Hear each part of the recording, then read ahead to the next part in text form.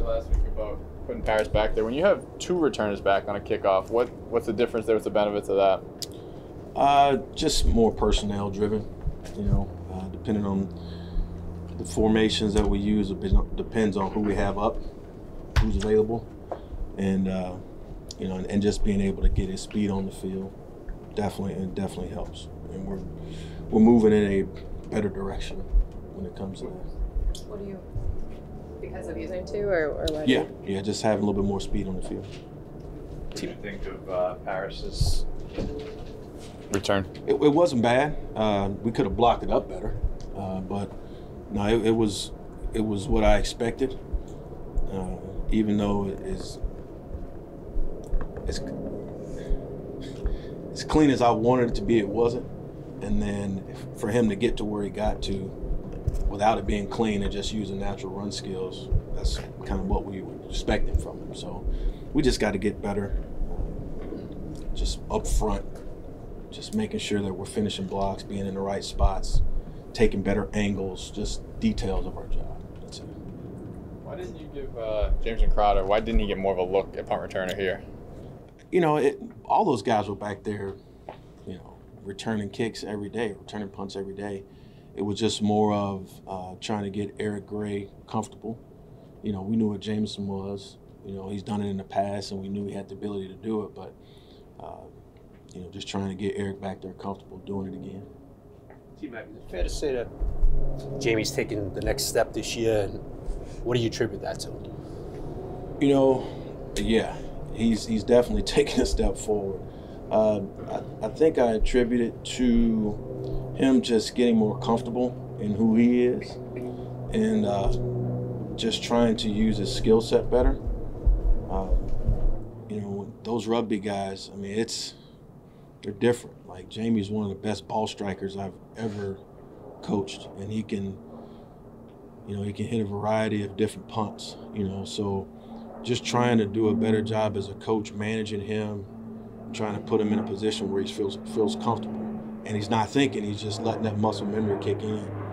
And but he's done a really good job of developing his routine and, coming out here and just working hard and just trying to work at the different types of kicks that he has.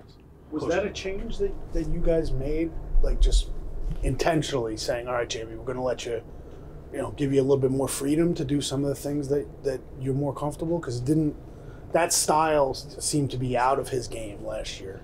Yeah, it's something that we definitely, we went towards last year. If you remember the last part of the year, we used it a couple times. And, just, again, allowing him to mature as a pro with, and just understanding who he is as a coach and just trying to put him in the best position where he can maximize his talents and his abilities. T-Mac, back to Crowder for a second, and he's made a couple of big plays for Washington. Did you still think he had that in him?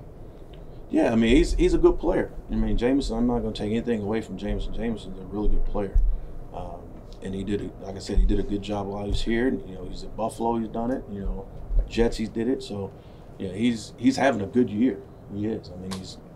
He had a 61-yarder last week. That was a big return. So, no, he's doing a good job for him.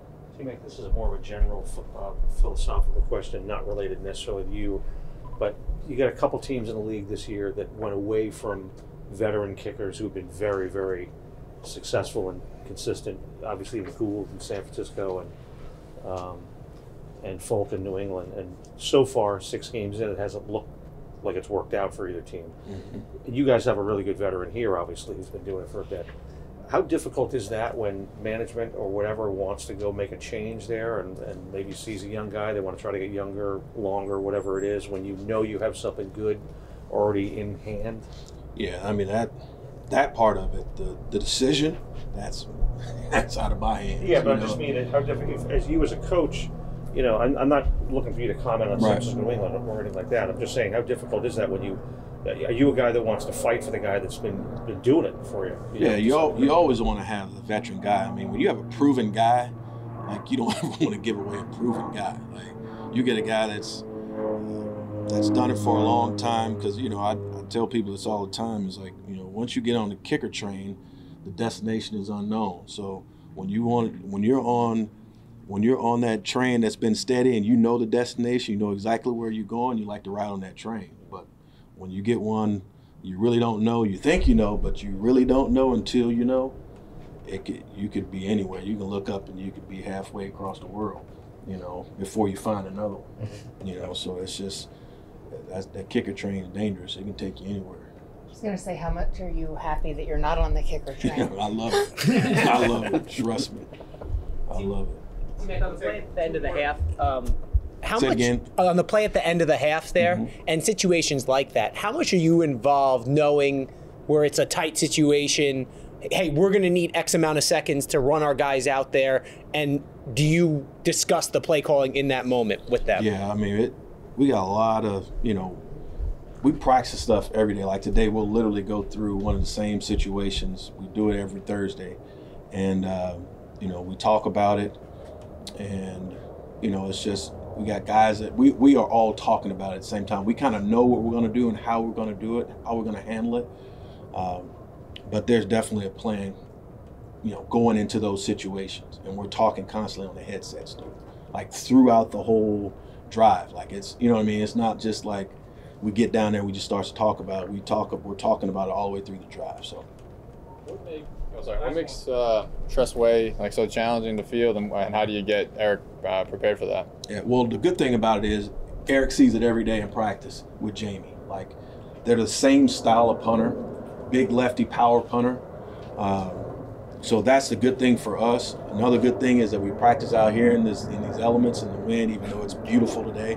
I haven't had any wind the last 2 days, and it's going to be 36-mile-an-hour gust on Sunday. So, but you know, that's part of it. You know, we get him ready because Tress, you know, I was explaining to the guys today in the meeting, like he gets great direction. He's going to paint the stripes. Then you know, he'll hit one short. It might roll for 15, 20 yards, and then he'll hit one deep. You know, and that's just who he is. And they do a really good job of covering. Their gunners are really good. Their interior's good. And that's why he's been in Pro Bowl a couple times the last 2 years.